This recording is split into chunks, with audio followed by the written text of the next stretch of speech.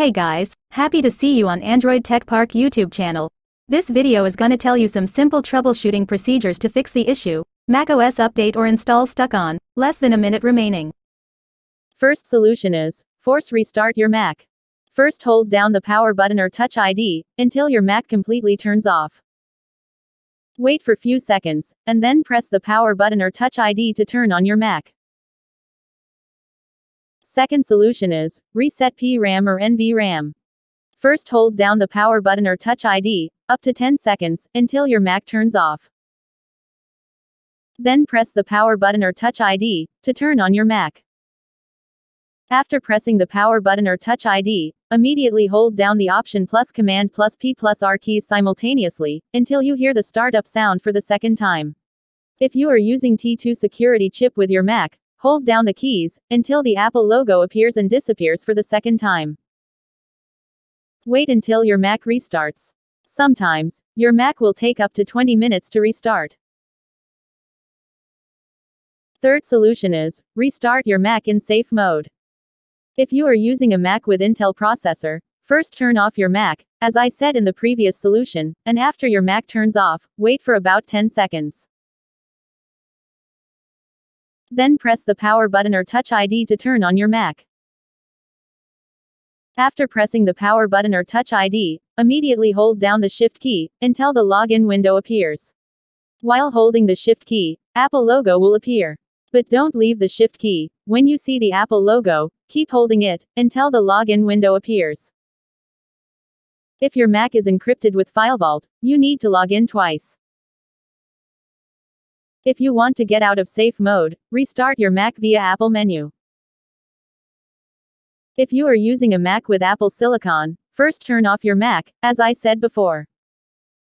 After your Mac shuts down, wait for about 10 seconds. Then hold down the power button or touch ID, until the Startup Options window appears. Now you can see the available startup disks and options. After that, select your startup disk. Then hold down the Shift key, and click Continue.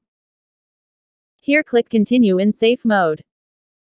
Now release the Shift key, and wait until the login window appears. Then enter your login details, and use your Mac. If you want to get out of safe mode, restart your Mac via Apple menu. Fourth solution is, reset SMC. First hold down the power button or touch ID, until your Mac completely turns off. If you are using a Mac with Intel processor, hold down the Shift plus Control plus Option plus power button or touch ID, simultaneously for 10 seconds, and after 10 seconds, release the keys. If you are using a Mac with Apple Silicon, hold down the Control plus Option plus Shift plus power button or touch ID, simultaneously for 7 seconds, and after 7 seconds, release the keys. Then press the power button or touch ID to turn on your Mac. Fifth solution is, reinstall macOS. If you are using a Mac with Intel processor, first hold down the power button or touch ID, until your Mac turns off. Then press the power button or touch ID, to turn on your Mac. After pressing the power button or touch ID, immediately hold down the Command plus R keys, until the Apple logo or globe appears. Then macOS Utilities window will appear with 4 options. After that, select Reinstall macOS, and then click Continue. Then follow the on-screen instructions to reinstall macOS. If you are using a Mac with Apple Silicon, first turn off your Mac, as I said in the previous solution.